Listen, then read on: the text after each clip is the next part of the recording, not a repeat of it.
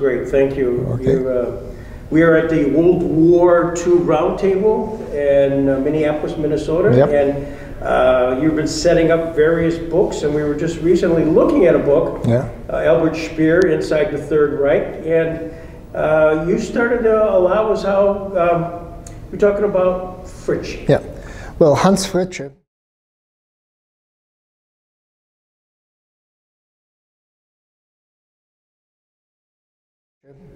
My acquaintance with him, not a direct one, is that where we lived from 1949 till 1952, a place called Eichstätt, about 50 kilometers south of Nuremberg, that was the prison, the German prison in which Fritzsche was being kept.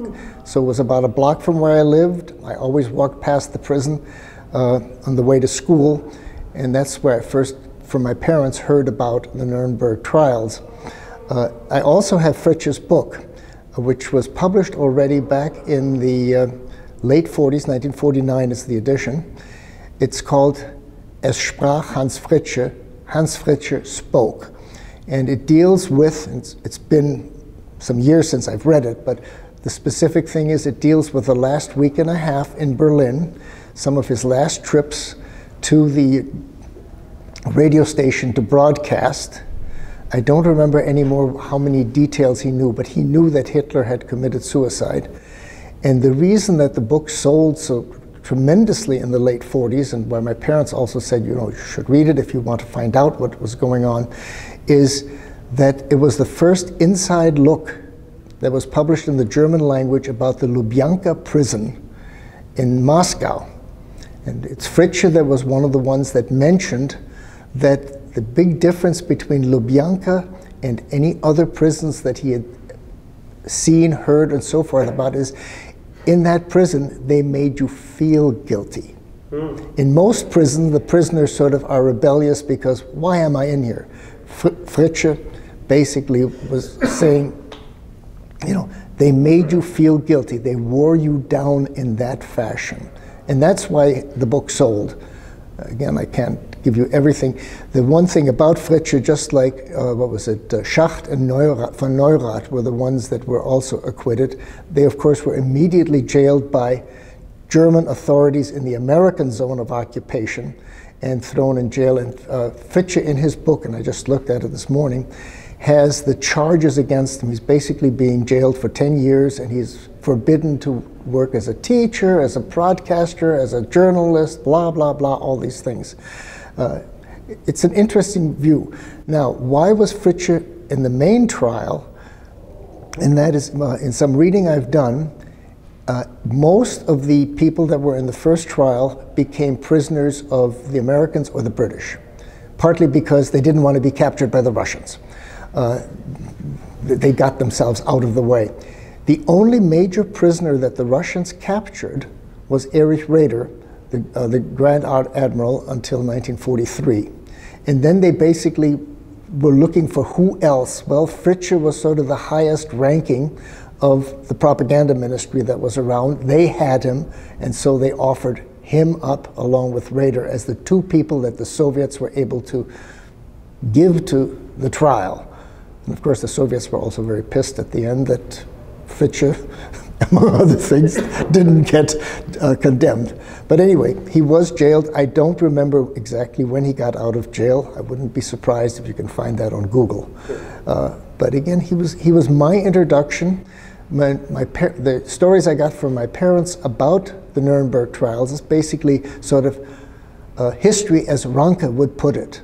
Just, you know, the facts of what happened. There was little editorializing except that, yeah, they all deserved it. Yeah. And the only other thing that I remember my parents commenting about is they too, even though they were anti-Nazi, they too said it was sort of cute that Goering was able to commit suicide, you know, that he was able to play that last trick on the Americans. I mean, there was a sort of a malicious joy that even they had, even though basically they said the SOB deserved a death sentence. There was nothing else to it. And curious, you know, you were born in Germany. Mm-hmm. Whereabouts? I was born in Schneidemühl, which was part of West Prussia. Well, actually, it was part of a weird little province called Grenzmark Posen-Westpreußen. It was the western remnants of the provinces of West Prussia and the province of Poznan that remained German after the First World War. The eastern part became part of East Prussia. Matter of fact, our town, the town my father was born in and that I was born in, should have gone to Poland in 1919, except they had a huge demonstration in the summer of 1919 saying, we're German and want to remain German, and somebody in Versailles sort of looked and said, well, holy cow, there's no Poles living in that town. Okay, it's at the edge of Province Poznan, we'll let the Germans keep it. I mean, that's my theory. I have not been able to research that that's what really went on at Versailles. This is opinion. The reason I was born my parents were actually living in Berlin already, but I was born December 1940, and in the fall of 1940, in reprisal for the Battle of Britain, the British were flying some very inefficient bombing attacks on Berlin, just random attacks. Mm-hmm. And you probably have heard about that. It's published in all the literature and all that stuff. So my mother, to give birth, went back to the town, Schneidemühl, where her parents lived, and my father's mother was already dead. By the way, if you're looking for Schneidemühl on a map, look for Piła, P-I-L-A, that's that L with a line, in Poland. That's where it is today. By the way, since we're talking about that, interesting statistic. My last visit in Schneidemühl as a little 3.5-year-old was summer of '44, and I have a few scattered memories that are my own. 2011, I finally was able to visit with Germans from the Schneidemühl area in itself and befriended the two town historians. And I asked one of the town historians mentioned, look, I've read through the minutes of the new Polish city council that came in February 1945 when the Poles took over in town. And I said, good. Then tell me, what was the population of Piła, Schneidemühl, in the summer of 1945? And he says, 1,000. But I'm not sure that that included the Germans that were in the camps just outside of town to be selected who is going to be expelled right now, who's going to be kept for a few years, it was 3 years historically, to help with the rebuilding, and who's not going to be allowed ever to go back to Germany because they have a skill that we want. And those people actually did not get the right to return until after Gomulka took over in the fall of 56. I said, interesting. It was a German town of about 46,000. It is now, in 2011, a Polish town of 77,000. And you're telling me in the summer it was 1,000. That was the statistic that I wanted about what the Germans call Flucht und Vertreibung, flight and expulsion. As I told you before, the 15 million Germans, of which many fled in time with almost nothing, between 1.5 million to 2.5 million got killed. Nobody knows the exact number. The rest were expelled afterwards. That's in the provinces of East Prussia, West Prussia, Pomerania, Silesia, as well as the Sudeten area. And it's the largest ethnic cleansing of the 20th century. The second largest, at 10 to 11 million, by the way, is 1947 when India and Pakistan split. It's not the largest extermination. That's still the Holocaust. But then going back to what I mentioned to you before of how I'm looking right now at the Ukrainians that are fleeing into Poland, Slovakia, and so on, it just, because I am from those areas, I've had relatives that had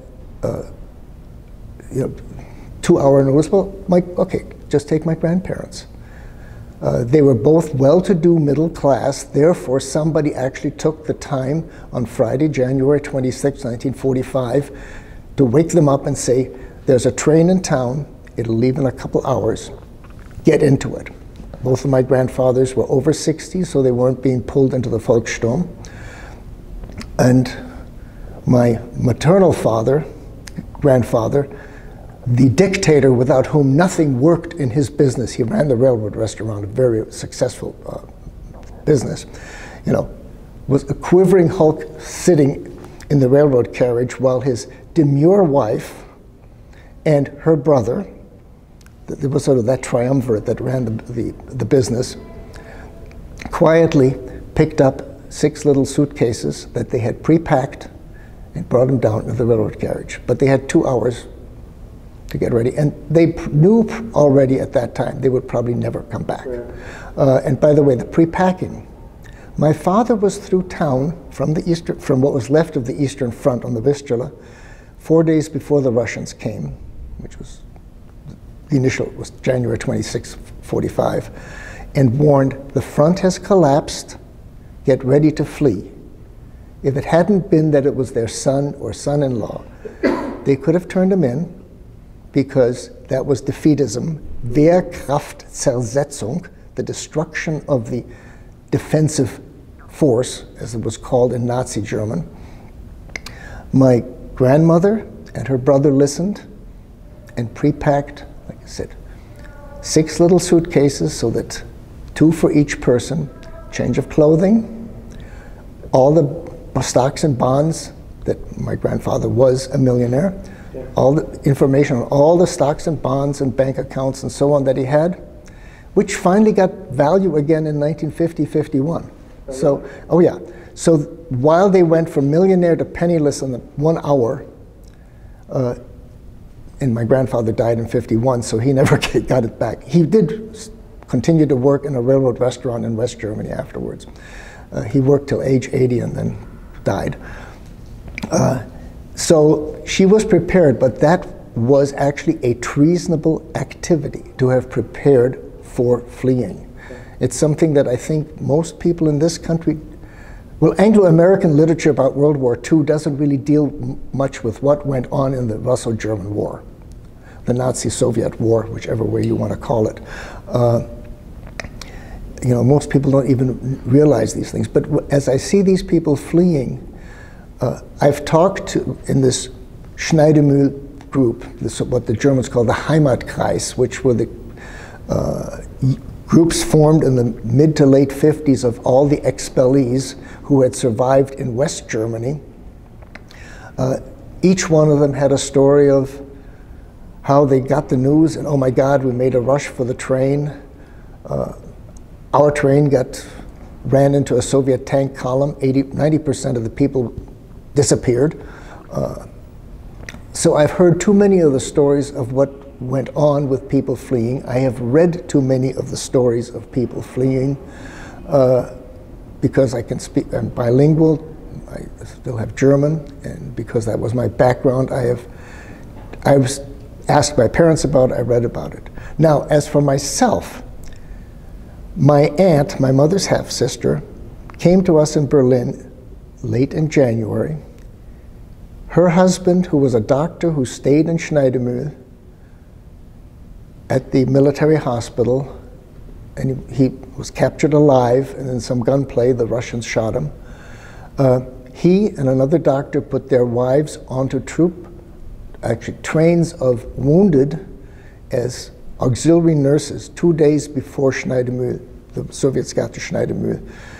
And what my aunt told me is one of my father's younger sisters actually came to the railroad station and spat at her feet and said, "You coward." Says, "All I had is my little day bag because I was going to visit you people in Berlin." So she came, and the news somehow got out that most likely the Russians would take Berlin. And as my father was able to draft dodge till the beginning of January, then he was called up and went to the front. But it had been like, you know, he had a driver because he had a job in the oil industry and he was entitled to a driver, and he just told him, "Vincenz, take care of my wife and son." So he said, "Fine." My parents in northern Bavaria, which ended up in the American zone of occupation, luck, will take your wife and son. And it was in mid-February that my mother, her sister, who was now already with us and Schneidermühl had fallen, been taken by the Soviets. Basically, we leisurely packed up a couple little suitcases. I was allowed to pack one of my school satchels. Of course, I was only 4 years and 2 months at the time, with what toys I wanted to take, and then it turned out it was too heavy for me to carry.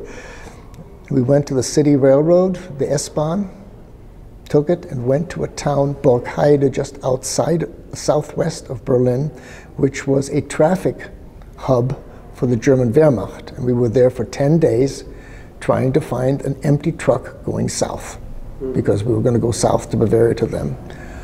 But again, as my mother said, as we left the house, I turned around one more time, looked at it, and said, that's the last I will see of it. So, in a way, I fully understand how some of these people feel now in the Ukraine, that, you know, they just left. Maybe their house is already destroyed. They took what they could carry. They may never be able to go back. It's all part of my past also. One more interesting. Now, I remember part of the staying in this little Borgheide. I had some memories because in February '91, just after the reunification of the two Germanys, I purposely went there. And yes, I identified, oh my God, that was where the railroad track crossed. That's right, it was oblique. This is the place. Now, we stayed just beyond there, and I drove on, and I saw some people in front of a house. And I just told them, I says, you know, I'm looking for my past. And I said, by the way, is that airfield still over there behind the trees? And the guy looked at me and says, how the hell do you know about that airfield? It turned out it was a emergency airport for the East German Air Force, and all the locals were not allowed to talk about it. And I said, well, I remember as a kid, that's where the fighter planes were, and I can remember the airplanes. And he goes, yep, sure enough, it was still there. So we were there 10 days, got on a truck, went south. It was a 2-day trip, and we ended up in a place called Naila in Upper Franconia, 5 kilometers inside the American zone. If you look for it on a map, look for Hof, H-O-F, and go just west 10 kilometers, and you can't miss it. And we stayed with these people that were the parents of the driver of my father. I mean, talk about, there was no connection there except that the old Mr. Lung was actually the former Social Democratic mayor of town. My father's driver had been a young social democrat who had been re-educated at Dachau for 1 year. I went back in '70 to interview him, and 3 of his brothers, 2 of them had been young communists. He and another one had been young socialists. The young communists, 2 years in Dachau. The young socialist, 1 year in Dachau. But that's a totally different story. But you know, getting there. But the one anecdote I do want to tell. Okay, so we were in a truck, and my mother and her sister were in the back of the truck. It had a cover over it. It was one of these covered trucks, but with it was canvas covered. It was basically an open truck with canvas. I was allowed to sit up front with the driver, and evidently I was proud as hell. 4-year-old. I personally don't remember this. And there were 2 drivers always. The other driver was sitting on the front fender to look for fighter bombers. So at one point, my mother and her sister, looking out the back, saw several Mercedes limousines pulling up, gasoline-powered, without the wood generator that was used. And as they were about to pass, they realized why that guy was sitting on the fender up front, so they fell in behind the truck. And it turned out it was a delegation from the Japanese embassy. Okay. Sure enough, there were some fighter bombers in the vicinity. The guy signaled, truck stopped, the driver grabbed me. My mother and her sister knew, into the ditch immediately, you know, get a little bit away from the truck and just get under cover. It turned out for the Japanese that wasn't enough. It was an open field, and about 50 meters across the field were some hedges and trees and shrubs and so forth. And here were all these Japanese She didn't ever tell me how many. She said, you know, there was a group, either in their dress uniform or in diplomatic dress. Japanese who had been in the German embassy. Oh yeah, but I mean in their dress uniforms, running across this field, and there had been some snow, so this was slippery, falling flat in the mud, getting up and keeping running till they got to the where there was some trees and so on to cover them. As it is, the fighter bombers never came over that part of the Autobahn. They never hit us. Everybody gets back in the truck, and my mother said eventually the Japanese got back in their cars. We didn't see them again. But she says it was a beautiful thing to watch. All these high gentlemen, as she said, diese großen hohen Herren, in their dress uniforms or in their tuxedos, falling flat on their faces in the mud as they were escaping. Kind of a Keystone Cops moment. Exactly. Oh my God. So, now, ultimately, you did get into the American zone? We ended up in the American zone, 5 kilometers, and there was something that was called Ivan Schreck, the fear of Ivan at the time. I remember the word myself. In 1919, the border, the new Polish-German border, came to 5 kilometers outside of Schneidermühl, where my father lived, when he was 10 years old. In 1945, we were 5 kilometers inside the American zone with the Soviets on the other side. So my father was looking for ways, how can we get out of Germany? And again, growing up in the late 40s, the Third World War was going to start any time. I mean, that, you know, I have some memories of Berlin and the air raids and so forth, but my real memories are the fear of the Third World War and the Russians are going to come and blah, blah, blah. He had some business contacts in Switzerland, so beginning in '49, he applied for a visa for us to get there. And then in September '51, some Baltic German friends we had said, you know, have you ever heard of the American Displaced Person Program? It turned out the original Displaced Person Program, 1948, was for the Jews that had survived in camps in the Western 3 zones. In 1950, and I think it was an executive Truman order, the first DP program was actually a law passed by Congress. It was extended to all other East European nationalities who had refugees living in the Western 3 zones of occupation, including 54,000 Germans born outside of the borders of 45, and we all were. We're from east of the Oder-Neisse line. So, you know, why don't you apply? Okay, we applied. And lo and behold, in March of '52, our American visa came through.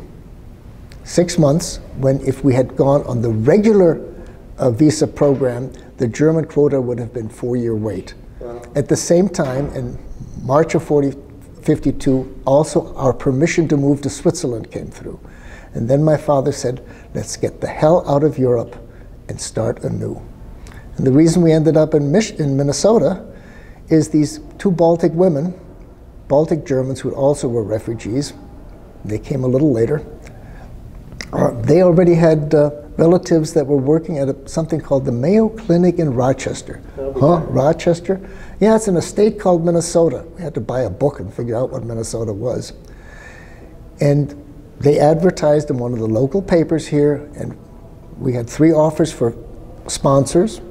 2 were farms, and since our family has been city folk for several generations, we became housekeepers at a rich household out in Wayzata on Lake Minnetonka. So that was my first view of the United States after coming here. We still took the boat to New York and then the train to Minneapolis. So that's how I got here. And oh, supposedly, we got the last 3 visas in the German quota. This was 54,000 and a few hundred more, because there were publicity photos taken, and sure enough, when we got here, it's in the June 16th issue of the Minneapolis Morning Tribune. There's a smiling picture of the parents and their little 11-year-old boy holding their papers. Now, what you don't see is that the little boy has just said, Dad, the papers are upside down. Halt die Schnauze! Shut up! And Vati, those are not our papers. Ich sag dir, halt die Schnauze. I said to you, shut up. And that's when this little 11-year-old boy learned that the pictures you see in a newspaper usually are posed. Anyway, let's end there. It's 5:30. I better go back to my job. Thank you so much. This is wonderful. Thank you.